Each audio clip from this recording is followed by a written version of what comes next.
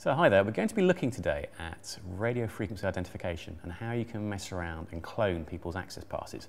I'm sure many of you now get into your offices and organisations using access passes a bit like this. What I want to show you is quite a cool little tool called Proxmark. Developed by a guy called Jonathan Westhus and then taken a lot further by others.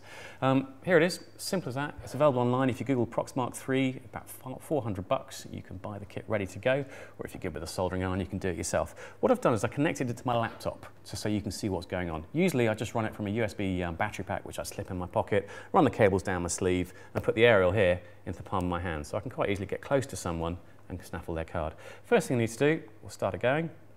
First thing we do, simple as that, we've got it out to a record mode. I've got the pass, I get close to it, and it records. It really is that easy. Now, I had to get within 3 or 4 centimetres to get a good read.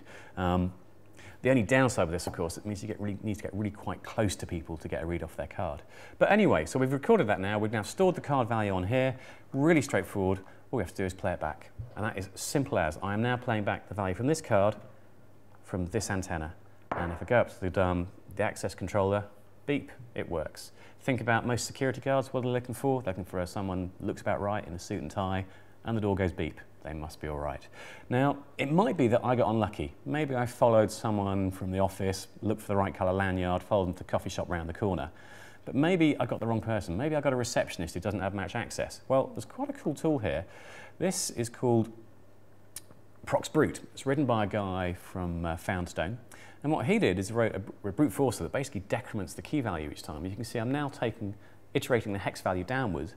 And because we understand that most of these cards are issued in sequential batches, I've got a fairly good chance of hitting on someone who has got access to places I want to go, like the server room.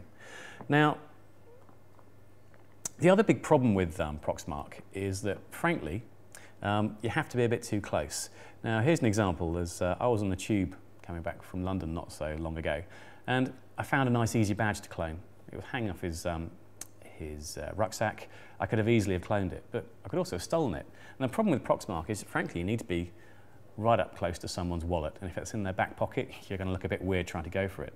So a guy called Fran Brown did quite an interesting presentation at DEF CON recently, DEF CON 21, where he took a HID reader, modified it, made it battery powered, so he could get a read from a much greater distance. So you could frankly put something in a satchel, you could get a read from about 2 to 3 feet away, which means you don't have to go around basically hugging people in order to read their cards.